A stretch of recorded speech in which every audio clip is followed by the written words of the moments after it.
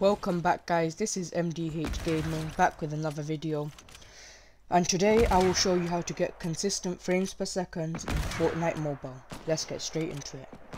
So for step number 1 is don't multitask whilst playing Fortnite. So while playing you are able to have other apps on the side of your screen, and that means there's going to be lots going on for the device, so you'll have to drop frames and your game experience will just be so low. And step number 2 is turn off background app refresh. This makes your device work harder because it's constantly trying to refresh apps whilst you're not using them. You want all of the power on your device to go to Fortnite for the best experience. For my next tip, I will recommend that you buy a small desktop fan. This will cool your device whilst playing and you'll get the best possible frames throughout the entire game, even endgame. So these desktop fans sell for around £10 to £15 or dollars online, or you can get from a local supermarket. So on screen is the one that I got. Okay, so for my next step is an in-game setting, and that is to use the lowest graphics.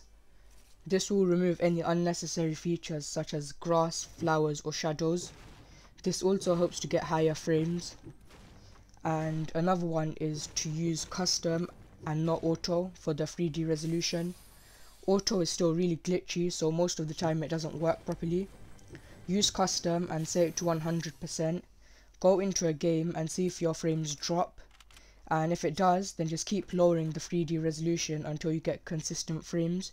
So as you can see, my one gets a consistent 60 FPS at a 60 3D resolution. Your one might be different. Okay, so the next step is don't have apps running in the background. So to get rid of these is just double click the home button and swipe any apps you aren't using. This will make the device run faster as well as Fortnite. So for the next one is to just turn off location services.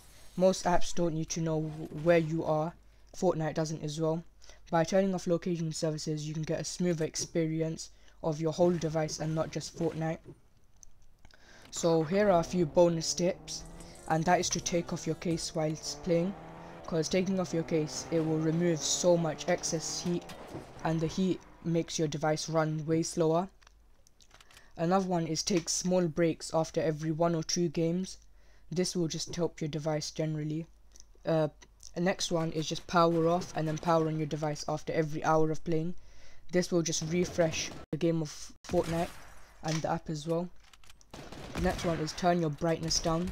The higher your brightness, the less your frames will drop. Don't play whilst charging, because charging is just going to make your device slower. One of the best ways to improve your FPS is by clicking the subscribe button. I also forgot to mention that a channel that has really helped me in terms of playing Fortnite, the mechanics, building, editing, shooting and everything in general is Mobile Boys. I'll put the link in the description below, and I would recommend following them because they helped me so much. Thanks for watching. Don't forget to like, comment and subscribe. Bye.